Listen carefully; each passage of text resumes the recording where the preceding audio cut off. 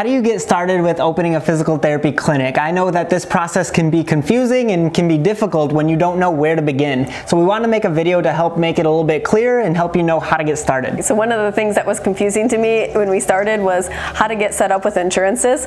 So when we applied to get set up with Medicare, I didn't know you had to actually have your physical location all set up and complete prior to applying. So I did it backwards and it got denied.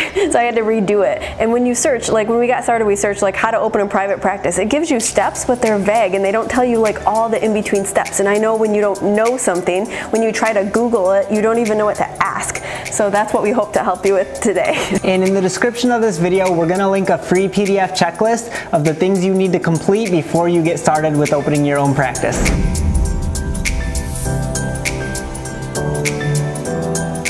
Buying your first home can feel a lot like opening your first business.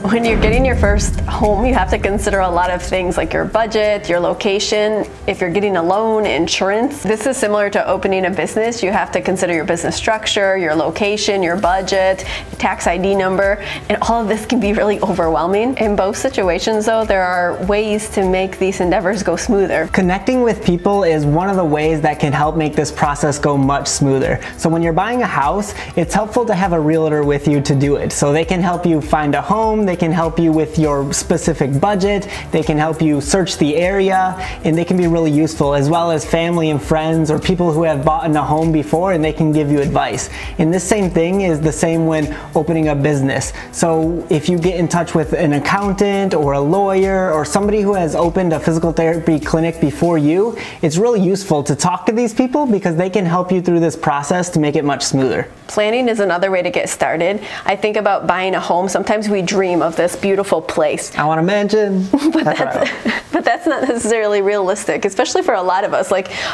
your first home might be a mansion, but my first home wasn't. I was like renting this space above someone's garage, so it had peak ceilings. We didn't even have a full-size fridge, and you had to do like this if you were standing up in the bathroom, which is ridiculous, but that made sense for us. That made sense for our budget, that made sense for our family size, and that made sense for our needs at the moment. So I think of that when starting a business. A lot of times we dream of this like ideal clinic. Like if I had a clinic, I would make it like this, and I would do that, and these colors, and this atmosphere, but you have to start somewhere, and for a lot of us it's not realistic to have your dream, but to start small and work up from there. So you know, it might start with renting your own space and building your own plinth, and you know, starting out with just 2 staff and maybe not having an office person, but starting small and then working up to that, planning what this looks like, planning realistic is maybe a good start. Knowing your budget will help you decide what kind of clinic you can afford. So whether you have to get the realistic rental home or whether you can get the mansion over here. And if maybe you have a low budget and you can't afford a lot, that's okay, but start looking for places that you can afford then.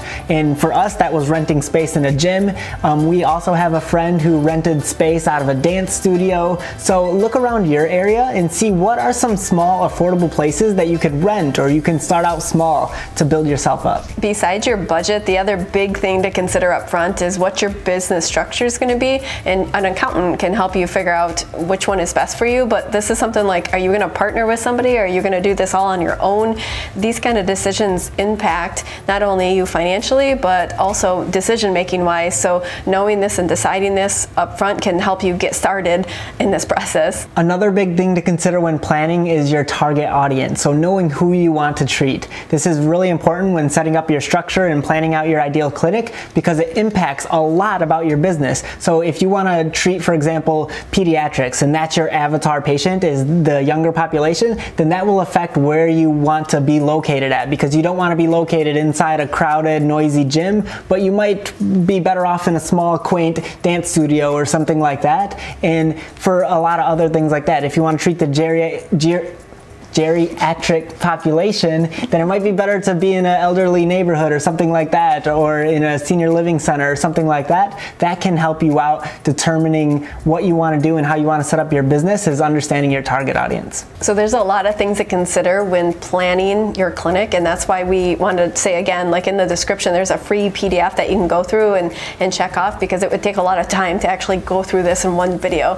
When you're getting started with opening your own practice, we encourage you to actually sit down and write out all of your ideas. So when we talked about, you know, connecting with people and how that's important, maybe what you could do is write down 5 people who you could best connect with to help you through this process. Write down their contact information and how to reach out to them. And also with the planning section, write down, you know, go through our checklist and write down how you envision your clinic to look and plan it out, get your concept out there. That way it'll help you get started. Just like with buying a house, you could scroll through Zillow forever and not actually buy a house if you don't take that next step. So I think about, like, with opening a clinic, you could plan this all out, but because you don't feel super confident about it, you just never take that next step. It reminds me of basketball. If you never shoot, you're never gonna score. And it's okay to miss. Just like in business, it's okay to make mistakes. That's how we actually learn. So thanks for watching, guys. Let us know in the comment section if you want to open up your own private practice and if you have any other questions about it. And be sure to like the channel, subscribe to the channel, do whatever, I don't know, just see ya. Awkward.